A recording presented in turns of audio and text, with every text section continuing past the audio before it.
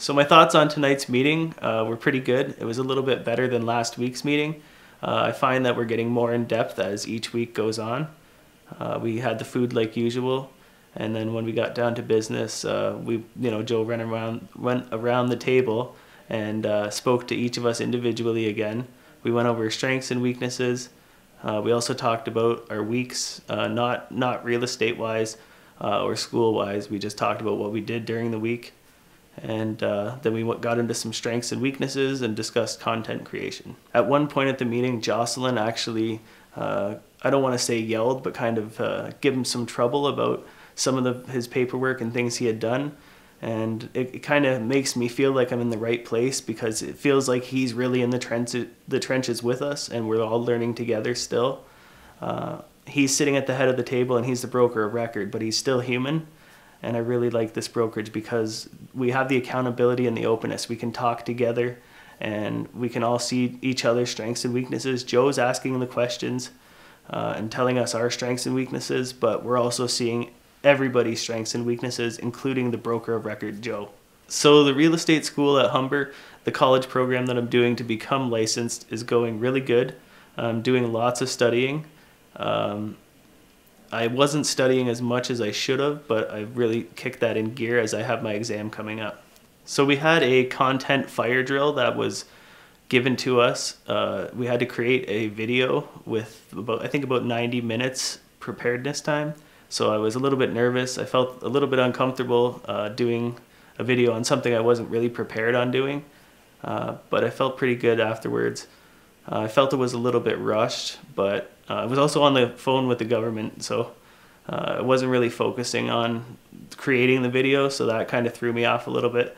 But overall, I felt pretty good after, and I was very nervous before, but I got her done. So we were asked to prepare a contact list with Google Sheets, which is just like a spreadsheet, and we had to put about 10 names, 10 numbers, 10 email addresses for close contacts, friends, and family.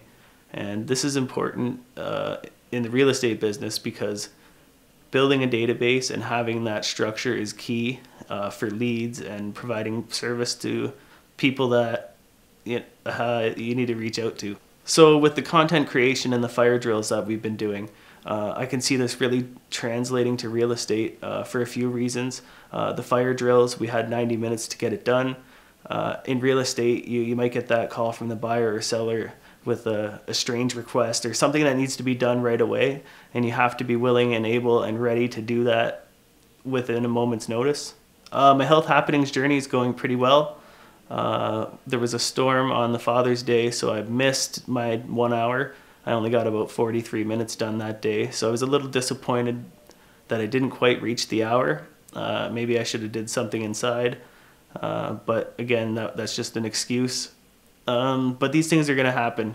I've started to log my food in my Fitbit app, and I think tracking my food and knowing what I'm putting into my body is probably the most important part of it. The exercise is key too, but putting the correct fuel into your body is what you really need to do, and that's what I'm going to be focused on this coming week. So I put out a video about my health happenings recently, and I talked a little about my actual weight and getting on the scale. I only lost 1.7 pounds, I think maybe 2 pounds or less. And I was a little disappointed about that, but the response I got was actually pretty overwhelming. Lots of friends and family reached out to me with ideas about what I can do, and they had a lot of ideas about what I should eat and what I can do to continue on my health happenings journey. The response was pretty overwhelming. I was pleased with it. Putting myself out there in my health happenings video was a little nerve-wracking. Again, I didn't want to even hit the record button, but I just did and started talking. Maybe it was a little dry, but I really wanted to open up and get people to see the real side of me. Well, at first I was kind of nervous. I didn't even want to hit the record button. I talked about my actual weight and getting on the scale, what I'm eating, what I'm doing, and it was a little bit nerve-wracking, but the response was really good and I got lots of feedback. So I hope to plan on doing more of these health happenings videos. Semi-regularly or regularly. I'm not going to give an exact number of how many I'm going to do, but I think going forward I'd like to continue putting these videos out more whenever I can. So with my health happenings video, I'm going to try and include more data. Like I've been logging my food and tracking my distance and how long it takes me to walk or bike. And I want to include a little bit more data so that it might help other people that are in the same boat as me who want to lose weight or get healthy, or just want to have extra tips and tricks. So for the cigarette smoking, I have been tracking how many cigarettes I'm having a day. It was actually just a little over a pack a day before I started my health happenings, and now it's a little under a pack a day. So I'm having about 19 to 20 cigarettes a day. I find I was smoking a lot on my breaks at work or after I would eat and before bed. I was just smoking a little bit too much, and with the exercising, it's really taken its toll, so I'm smoking less now. My plan to quit smoking is by the end of this year, by the end of 2020, I'd like to quit smoking, hopefully sooner. I'm going to put a plan together and do it. What's stopping me from quitting smoking tomorrow is I think I've started too many changes, and with doing so many changes all at once, I think it would be just a little bit too hard. I don't think I'm exactly ready to quit yet, but I want to, so it's something I'm going to do in the future. I'm not finding any good health benefits about my smoking. It's purely negative, and it's going to have its consequences if I don't stop soon. I'm not finding any good health benefits about my smoking. It's purely negative, and it's going to have its consequences if I don't stop soon. When I'm licensed and representing myself in the public, I don't want to be going to meet buyers and sellers reeking like dirty smoke or smelling like a bum. So I want to be able to present myself in the best way possible, and that includes not smelling like a cigarette butt. So things I'm going to achieve this week are I'm going to work on my Google Sheets document. I'm going to be filling up my contact list and creating my database, I've already created my database, but I'm going to be growing my database. And that's something I'm going to continue to do. So I want to start to work on that so it becomes second knowledge. I'm going to continue on my health happenings journey.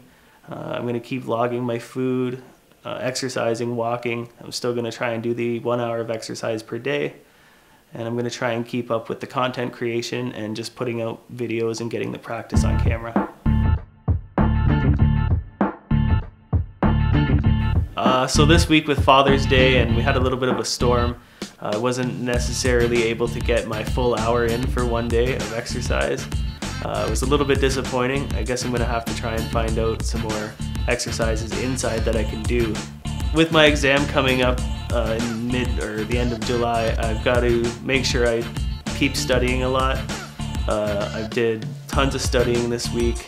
I had to sit myself down, take some time, and make sure that I was cramming as much as I could, but also making sure that I absorb the info so I don't lose focus.